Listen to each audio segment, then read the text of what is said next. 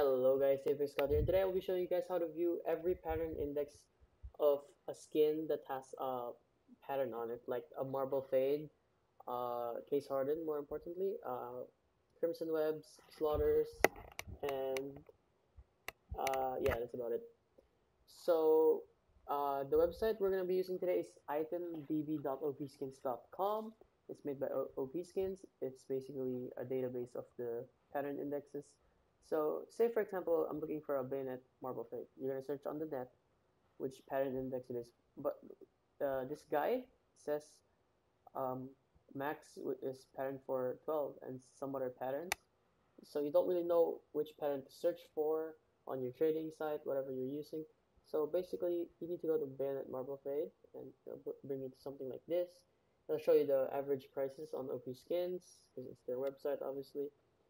Then here it'll show you a GIF or just a video of what happens when the float goes higher, I believe. Yeah, it's gonna get a bit more scratched up. But that's not really the important part. The important part is this one. It's gonna show you every single pattern. For example, pattern 1, 2, 3, but it will take some time to load. So here it says 412 is max. So we're gonna search 412, and here it is. But I'm not really sure if this is for bayonet 541. Just gonna let it load first. Here it's another fire and ice, but there's a little bit of blue. I mean yellow, sorry.